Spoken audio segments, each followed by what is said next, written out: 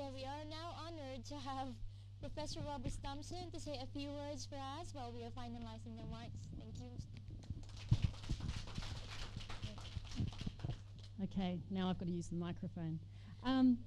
First of all, I'd just like to say thank you to the University of Hong Kong, and in particular to Professor Tam, the Graduate School and the Knowledge Exchange Office for putting on this event and inviting me here to judge. Now, to all of you, the quality of the competition here today has really been outstanding, and I'm honoured that I was given this opportunity to judge the competition along with the other members of the judging panel. From the presentation of the very first talk, I knew that it was going to be both a very interesting day but also a very hard day as we determine who gets to actually win this competition. Now, if I could just give you a brief history, the 3-minute thesis competition here today is an example really of our truly global world. So this was a concept that began in 2008 at the University of Queensland, where I'm the Deputy Dean of the Graduate School. And in only a few short years, this has been held in Canada, in England, in Scotland, Sweden, and now in Hong Kong. For this, or for me, this competition epitomises what we need our young researchers to do across disciplines, to come together, to advance knowledge, and to really, that's the way we can be truly innovative. We need to communicate our work and create enthusiasm for our work and what we do, not only amongst our colleagues as we're gathered here today, but to our wider outside networks in both government and in private industry. So framing your work within language that can be understood by others is a key to this competition, and it really is a key to disseminating knowledge. So I want to say well done to everybody who gave a presentation here today. You really can all be very proud of your achievements. So thank you.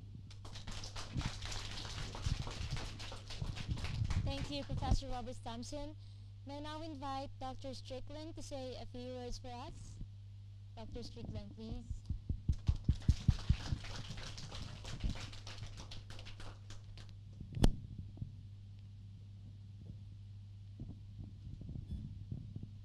I'm afraid I'm not in a position to say anything very startling.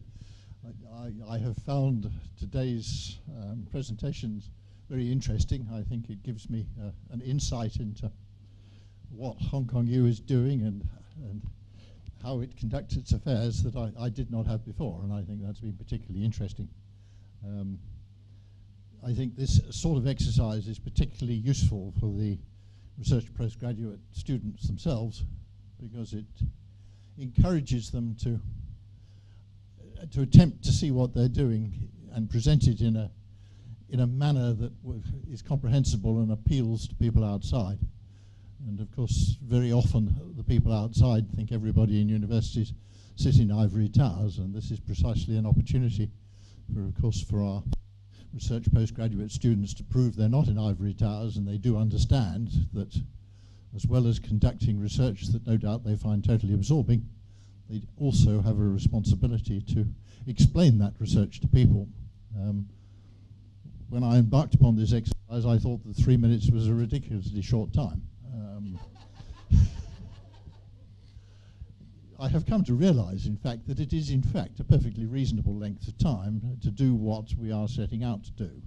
And I think that's probably why this 3-minute MT exercise is proving popular, because it is a very good way to give a broader perspective, I think, to our research postgraduate students. I'm going to be fascinated to see by the results, because I mean I've got my own very personal views of who was good and who was bad, and I have a strong suspicion it's going to be totally different from everybody else's. So the correlation between our findings will be most interesting. But anyway, all of you here who have made contributions, can I thank you for your effort, because I'm quite sure you must all have put a great deal of effort into them. Thank you.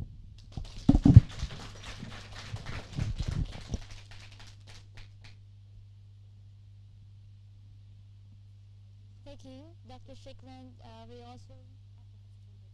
We'll also hear a few words from Professor Bacon-Shone.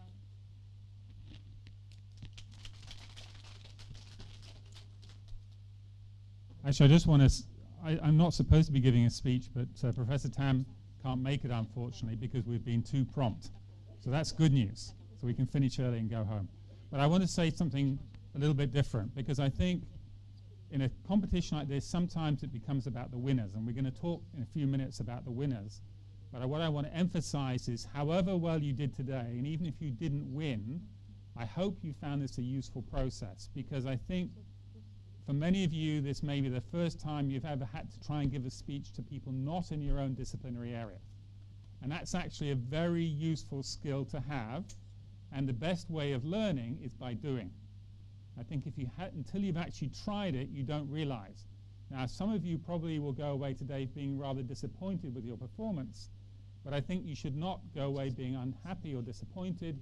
You should look on this as a learning experience. I've done it. Anything after this, next time round, it must be easier. And not just from learning from my own experience, but also, I think, by observing everybody else. Because I actually asked, are we going to give everybody feedback? And the answer is no.